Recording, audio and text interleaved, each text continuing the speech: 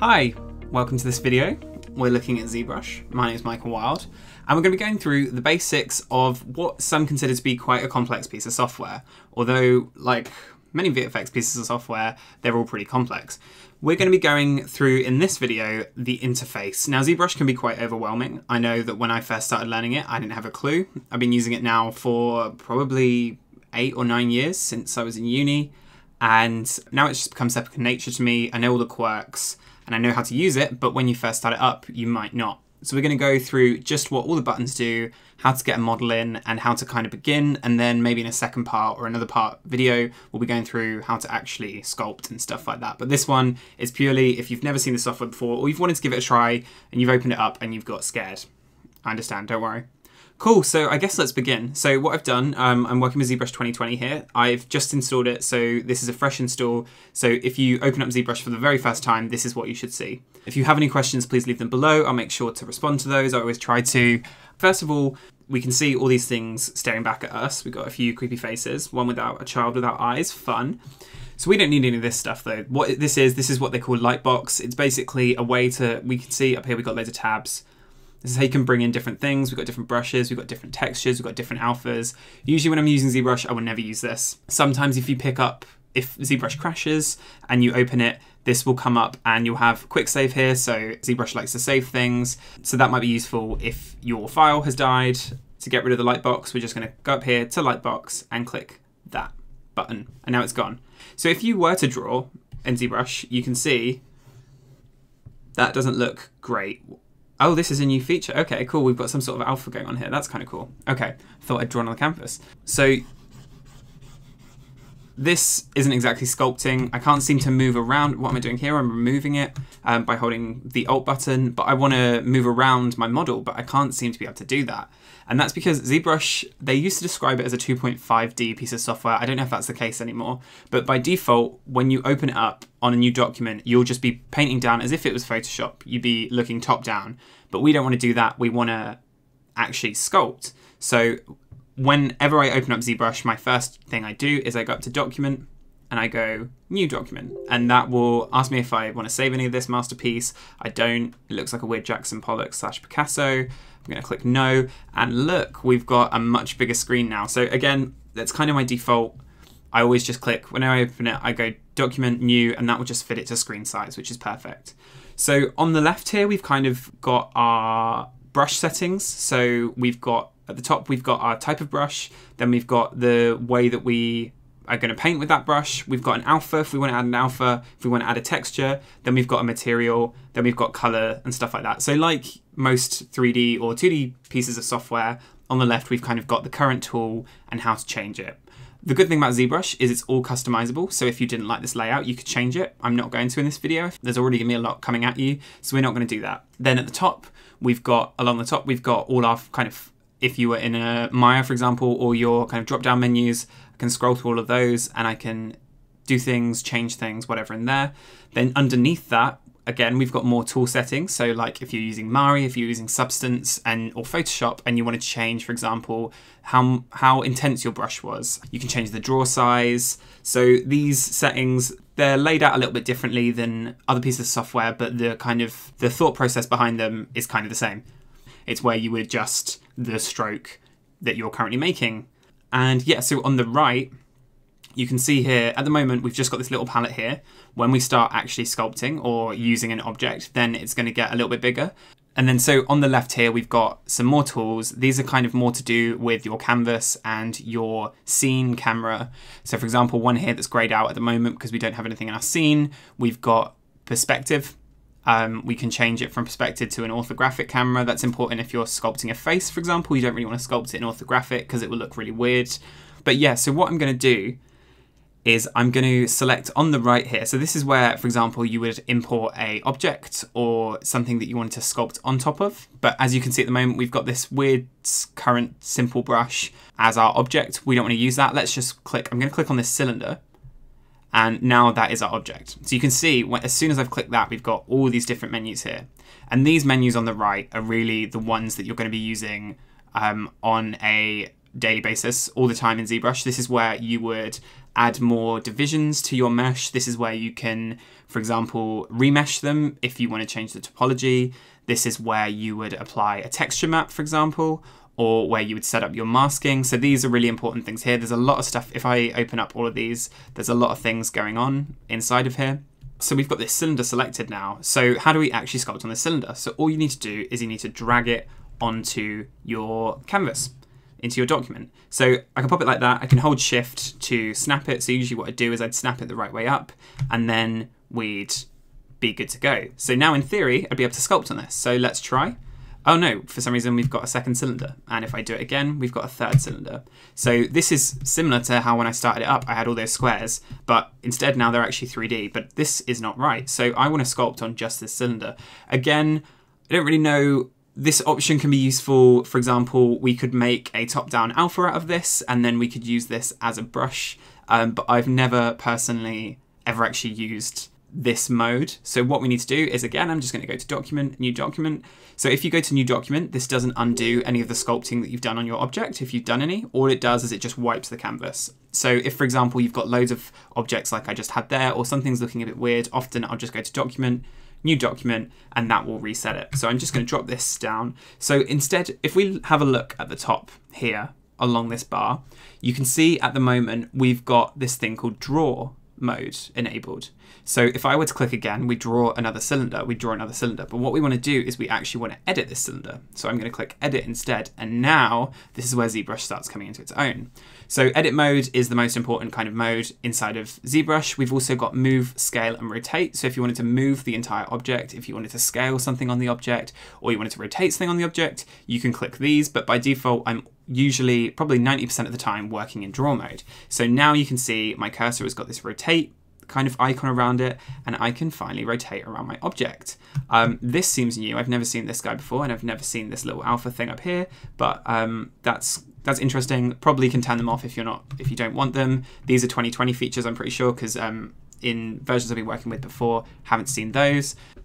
So now that this cylinder is ready to be edited, I actually want to bring in something of my own rather than sculpting on this cylinder. As much fun as this would be, it's not a particularly interesting object. So how would I import my own object, for example, an OBJ from a different piece of software? At the top, you can see we've got this panel here. This is where we drop the cylinder in. So instead of using the cylinder, I want to use something else. So what I'm going to do is I want to load that in surely, right? So if I click load tool, you'll see, no, we've got this weird file format called ZTool. So ZTool is ZBrush's own file format. It's how you would save something that you're currently sculpting on if you wanted to reload it in ZBrush later, and it keeps all the internal data. But what I want to do is I actually want to import, because it's not a ZTool and it's a mesh from an external piece of software, then I need to import it rather than pressing load. So by default, when I open up ZBrush and I go load tool to try and get an OBJ, I do it all the time. But if you're struggling to find your object, then you need to click import instead of load tool. So I'm just going to click import.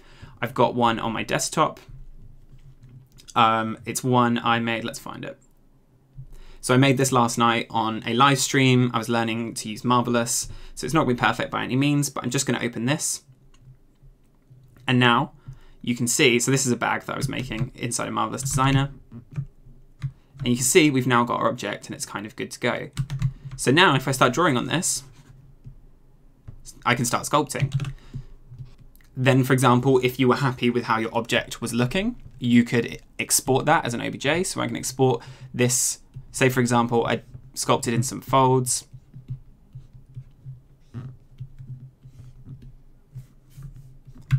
Like that, and I was happy with it. Then I could just go export and then export it as an object, as an OBJ. Or I could go save it as a ZTool, and that would save it ready to be picked up at a later date. So we're not going to go too much into sculpting, and we're not going to go into how to add more divisions or make it, because at the moment this isn't very high quality. We'll do that in another video because that's a whole topic of itself. But let's quickly just look at some more of the UI elements before we round this off. So on the left, I've got my brush. So if I click on that, we can see all the other brushes that we can use. And again, this is more for a video on actual sculpting, but let's just have a look at, for example, this brush. So I was just using the standard brush, which kind of added shape on top. But let's say, for example, I press the flatten brush now. Let's see the difference that makes. So let's flatten off the bottom of this. So this isn't adding anymore, this is kind of taking away. So you can hold Alt when sculpting to do the opposite of a brush. So now I'm flattening, but I'm flattening upwards. So I could do this if I wanted to, and I could hold Alt, and that would do that. But again, this is more for a sculpting video. I just want to make sure that you understand what all of these UI elements are doing. So here, underneath that, we're going to go back to brush, and then we're going to go to standard. Along the top, you've got this quick pick menu, and I'm just going to hit standard again and go back to that one. So underneath that, we've got dots. So instead of just drawing, so what this is actually doing is it's dotting. You can kind of see as I slowly add it, dots, dot, dot. But so I could change that. For example, I could do a drag rectangle where I just drag a single one anywhere that I want. I'm going to go along the top. We've got this section that I was talking about earlier where we've got our stroke settings. I'm going to just up the intensity. So Z intensity is how much your brush affects. So it's set to 25. I'm going to set it to 73 just so it's a bit more apparent. And you can see that the drag rectangle is doing a different thing to that dots. Freehand will just kind of add it anywhere. Then what else have we got? We've got spray and color spray. I'm not going to go too much about color because texturing in ZBrush is a whole different thing. So I'm just going to click spray and you'll see what that does. So that sprays that same sort of brush everywhere. And then finally, we've got drag dot, which similar to rectangle, but it's always exactly the same size. So if, for example, you could use this if you wanted to add like rivets or something like that, then you just know that they're always consistent size. So I just showed you about the Z intensity along the top, but let's say, for example, I also wanted to change the size of my brush. So I've turned that down a little bit. This is great. I'm going to switch back to dots instead, but I feel the draw size is a little bit big. So I'm going to bring that down a bit. You can see now I'm doing a much smaller effect on the mesh. Let's turn up the Z intensity and turn this down really small, and you'll see that then I can get even smaller than that one there. So let's just put those next to each other. So this was the first one and a much bigger brush. This was the second one, and this is the third one. So you can change these to affect how your sculpting affects the mesh. Let's look through these last ones. We've got alpha. So at the moment, I'm just stroking with a round brush, but let's say I wanted to add something a bit funky. So this one is kind of cool, this kind of rake pattern down here. I'm going to go to alpha and then alpha 58 down the bottom. I'm going to up the draw size a bit and just draw with that. And you can see that that's a much different effect to how it was previously. I'm going to press Ctrl Z to undo that. So along the top, you can see we've got this orange bar. So when I just undid, I'm going to redo that by just going to edit, redo. I'm just going to hit that twice. You can see this kind of yellowy orange bar moves along. So this is our undo history. And what I can do instead of pressing Ctrl Z is I can just click that and drag it along, which can be quite handy. This, at the moment, there's only 19. It says undo history 19 out of 19. That can get to thousands. It depends on your settings and preferences for ZBrush. But yeah, so that sometimes I will just drag that along instead of pressing Ctrl Z hundreds of times. So finally, we've also got texture. This is more to do with painting. Again, I don't really paint inside of ZBrush, but I will cover it in a separate video. And then finally at the bottom, we've got material. So at the moment, we've got this really, you probably noticed from the beginning, but I'm just so used to it, I didn't say anything. We've got this weird kind of red terracotta clay sort of thing going on. But if you didn't like that, you can click the material and you can play around with some of these other ones. My kind of go-to is basic material. It's just a flat kind of blin, more Lambert-y kind of shading, or you can go to basic material 2, I like because it's got a nice kind of spec. If you're doing skin, we've got this nice one called Skin Shade, which kind of replicates SSS, and you can see it's softened out the details a lot more. Some of these, so let's try, for example, reflected foil is going to give a very different effect, and it also is going to change how your sculpt looks. So it might make it look more intense or less intense. So often I will switch around multiple materials to see how they kind of affect different things, but my go-to is kind of basic material. And then at the bottom here, we've just got a color picker. By default, your mesh will be assigned to the color that you've got it in the color picker. So I usually just set it to white so it's not too dark, and then I can see everything that I'm doing. Sometimes if you press the V key on the keyboard, this will press this button here, switch colors. So if your mesh ever just turns black, it's because you've accidentally switched colors. So you can either switch that back, press V on your keyboard, or you can just change this to another color. So we'll just quickly have a look at the things on the right before calling it a day. So here we've got some ways you can kind of scroll around, you can move your document. I don't usually use these, and it's the same with the zoom and the actual size, so I can change that to make it fit again, or I can zoom in and go back to actual size. The one I use the most is this perspective. So before it wasn't ticked on, so that was an orthographic view, and if I hit perspective you can see how it changes. This can be quite important to make sure that everything is looking right. If you've got a mesh from Maya and you've imported it, then that could look fine. If you're sculpting something from scratch inside of ZBrush, which you can do, then you kind of want to make sure you've got perspective on, especially if you're using reference that has been taken on a camera, because that has got a perspective on it from the focal length. It's not just an orthographic view. So often, sometimes turning this on and off, if you're doing a human face especially, you can realize that you've got things slightly mismatched and it can just look a little bit weird. So this is kind of important. These other ones I don't really use. We've got some transparency options down here which aren't going to help because I've only got one object in my scene, but if you had multiple objects in your scene, you can set transparency here. Just quickly, another couple of things that I forgot to mention so far. So one important thing in ZBrush, at the top we've got this active points that tells you how many faces are currently in your scene. Usually when you're starting with a base mesh, this will be really low. For some reason, I've exported this from Marvelous. You can see we've got stitching in here, which has taken this really high. That's why it's 300,000, but often a base mesh will be somewhere between 0 and 100,000. But yeah, that's a good thing to keep an eye on, especially when you start subdividing more. Also, I mentioned these earlier, we've got, at the moment we're set in edit mode, but we've got this move, scale, and rotate. If I click this, then you'll see this gizmo appear. So I can move my object around in 3D space. If I want to scale it, then I can click scale and that will scale it. I can use this thing in the middle to scale it, and rotate. So really these don't change. Now they've got this new gizmo, so this didn't used to be in ZBrush. But if you just click one of them, then you're able to scale, rotate, and move all at once using this gizmo.